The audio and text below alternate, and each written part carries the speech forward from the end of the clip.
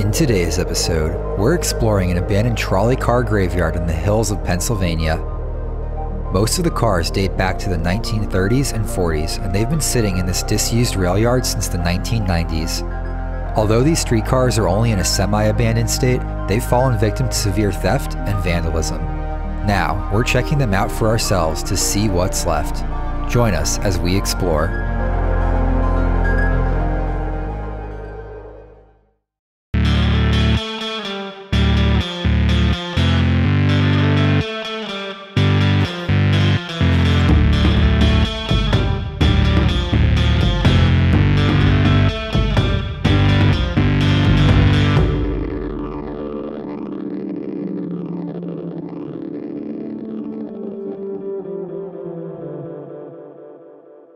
This video is brought to you by the Ridge Wallet. With their light, sleek, and industrial design, Ridge Wallet is redesigning the wallet experience. It holds up to 12 cards plus room for cash using either the money clip or the cash strap, and comes in over 30 colors and styles, including ones made from real carbon fiber. Designed to easily fit in your front pocket, and with its card-optimized design, it really feels like the first wallet designed for the future. The front and back plates are even RFID blocking to protect your tap-to-pay cards from digital pickpocketing. The durable wallet comes with a lifetime warranty, so this could very well be the last wallet you ever purchase. And if for any reason you don't love it, it has a 45-day return policy. See how the Ridge Wallet can change your whole pocket situation by using our link ridge.com/properpeople to get 10% off with free worldwide shipping and returns.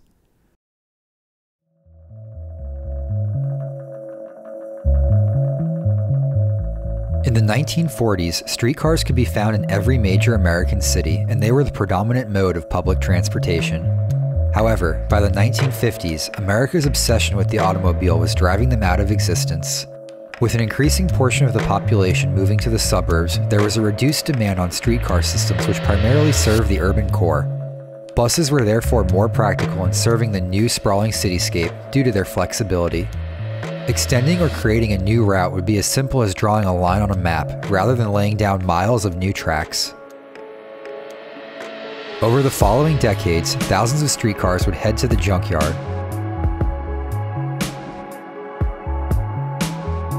A retired civil engineer named Ed Metka eventually took notice of this and decided to do something about these iconic machines being reduced to scrap. Beginning in the 1980s, he began purchasing old trolleys at auction with hopes of preserving them. Some have been successfully restored and others parted out to a small handful of surviving trolley lines that still run their heritage units. The majority, however, have been left to the elements and vandals.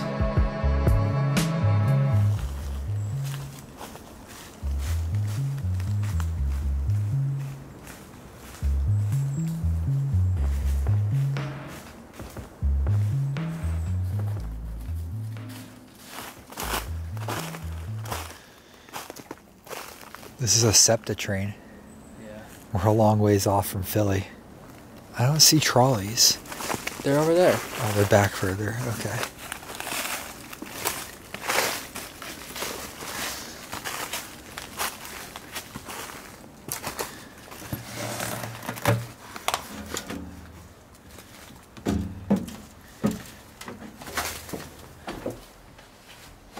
These are pretty old looking trains.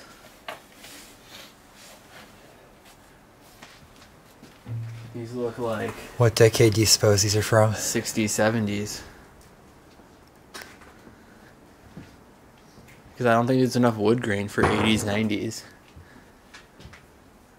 And the exposed metal on the seats, I don't know. It just seems like 60s style. This priority seating sign looks pretty old.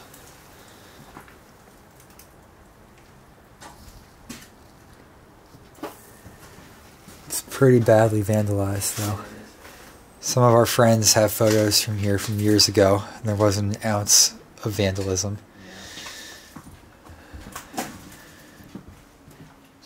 For a while, we knew about this place for a while too, we just never made it down here. And for a while, this place was kept completely off the internet, and then as soon as the pictures of it started flooding the internet, the vandalism picked up really quick. Brake and power. It's the only two controls you need.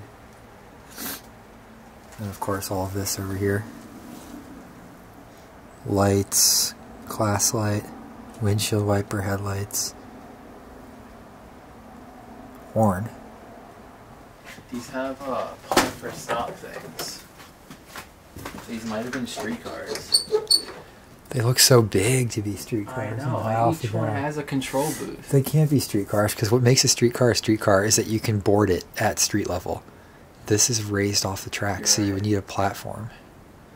There's a pull to stop. I've never seen that in an actual rail car. Yeah. I mean, I guess they would skip stops if no one needed to get off. It was like a small regional train. Maybe.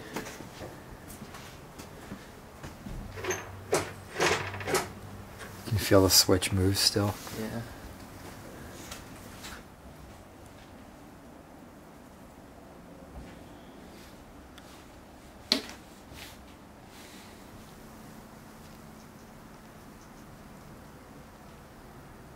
Quite a lot of cars here.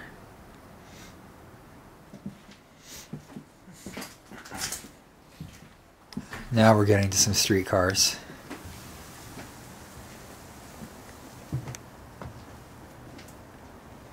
That trolley back there is really tagged up. This one's nice. It's not completely covered in graffiti. You can still see the original paint scheme of it.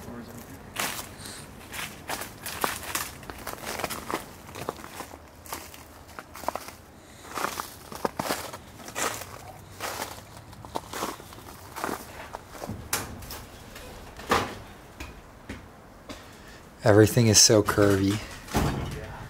These upper windows, the ceiling, the lights. All the controls.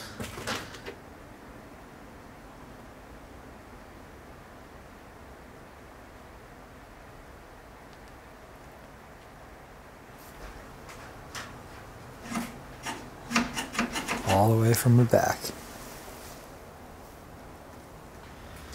This shiny, whatever you call this type of textured metal. That is like what, 50s? Yeah, this is definitely 50s style. Maybe even 40s though. Maybe. Because it's got that like ocean liner vibe going on with the rounded windows. And I think that was like late Art Deco streamline styling.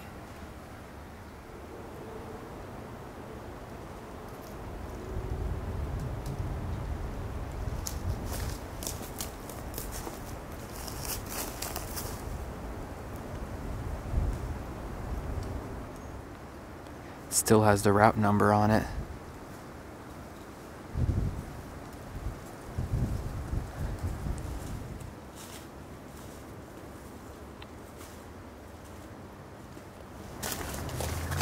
The pantograph is hanging off over here.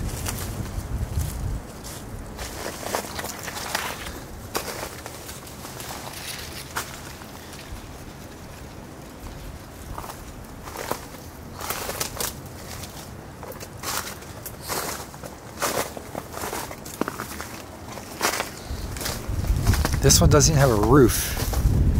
Jeez.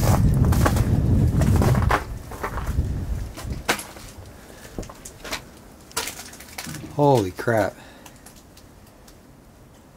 This one seems even older, but I could be wrong.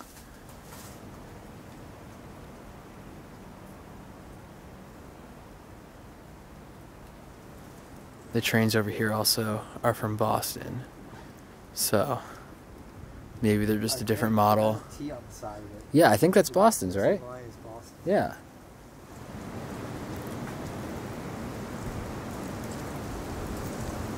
It's a whole long line of them.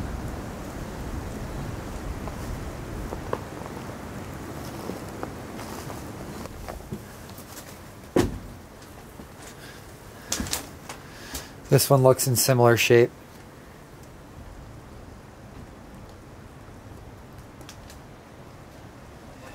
Equally as decayed / destroyed. This looks like the oldest one here. This side is actually a lot cleaner than the other side. Most of the graffiti's on the other side.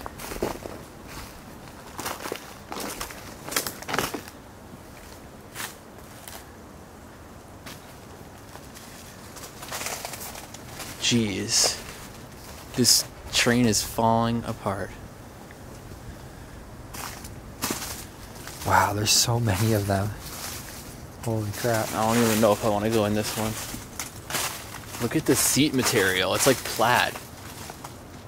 Well, this one looks like it's about ready to tip over. Yeah. The seats are a plaid finish. Is this the only door into it? On this side. Oh wow, they still have the map of the line on here. We can find out what city it's from. Yeah, we will.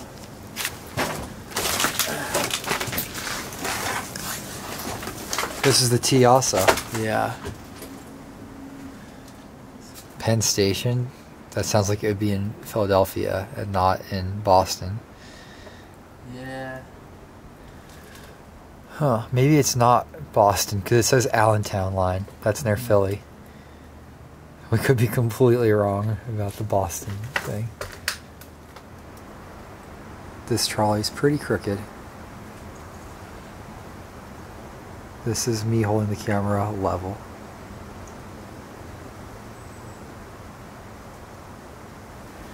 Watch your step. No kidding.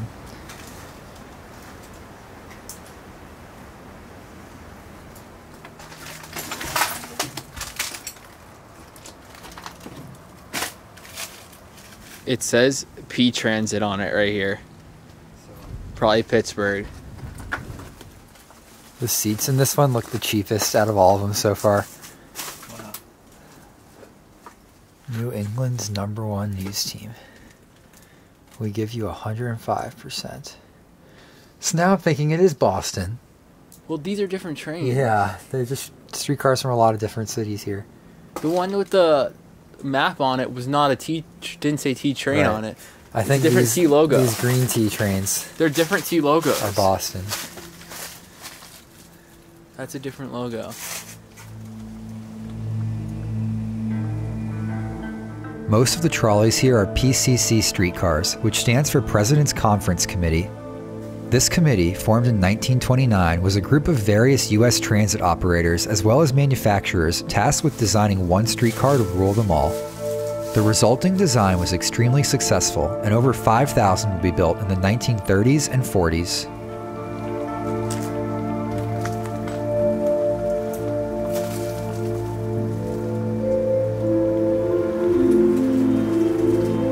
Oh, the labels are on this one. It's added later.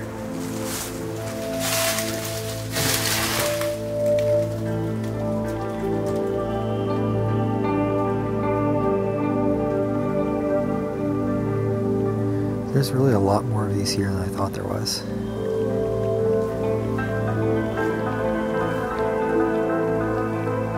I can't even see the end of this. Who knows how long these go on for.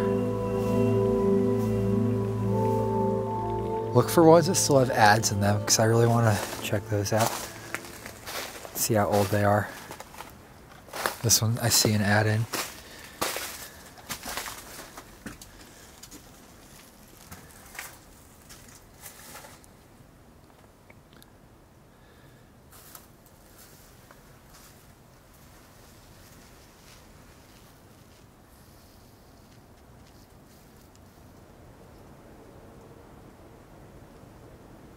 There's a curtain here that the driver can pull for more privacy.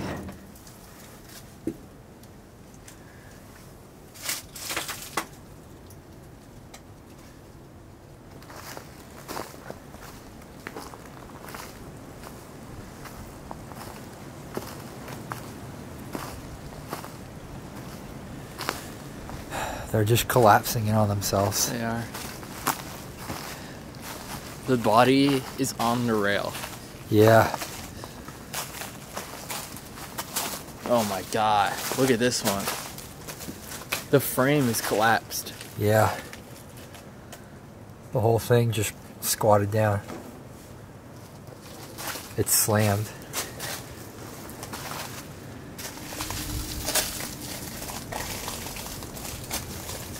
This is really a photogenic place.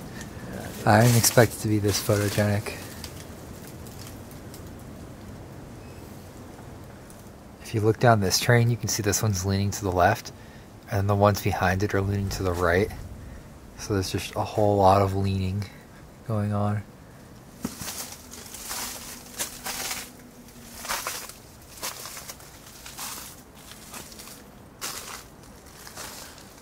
Damn, this one got really vandalized. Wow.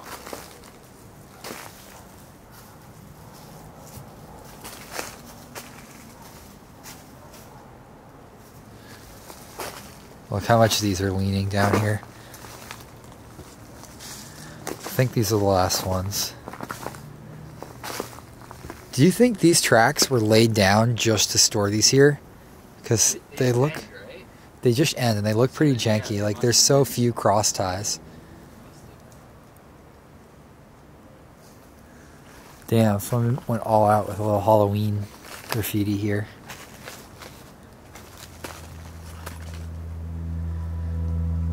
Unfortunately, over time and with the advent of social media, many people with bad intentions would find out about these trolley cars. Senseless vandals and metal thieves descended on these historic relics, reducing them to what you see now. Just a couple of months ago, the vandalism became particularly egregious when the workshop where Metka kept his most pristine trolleys was targeted. Vandals smashed windows and spray painted the trolleys inside and out, causing over $50,000 of damage. While many of the trolleys out on the rail spur were beyond repair, the ones inside his shop were likely to see life again, and this was a major setback. It's sad enough when people don't treat abandoned places with respect, but even more troubling when the work of somebody actively trying to preserve history is destroyed. PA Transit. That's what it is. Transit, that's Yeah. it. Yeah. It's a weird day. Man, if this place had no graffiti and just natural decay, it would really be one of those surreal, dreamlike locations. It still is. It's just the graffiti detracts from it a little bit. This is a really old looking font.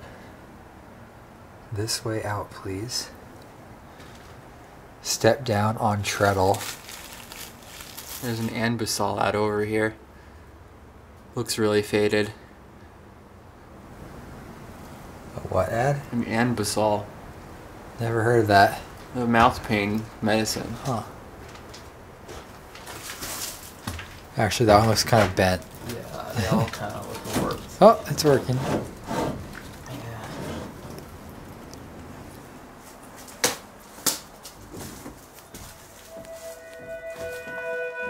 As we reached the end of the line, it was time to wrap up our exploration. Even in their current state, these trolleys still hold the essence of another time. To me, physical objects and places are the most powerful link between the past and present that we have. Photographs alone can often feel so distant and unreal if there's no physical trace left to observe. Time only moves forward, and our connections to the past will only continue to erode unless we actively do something to preserve them.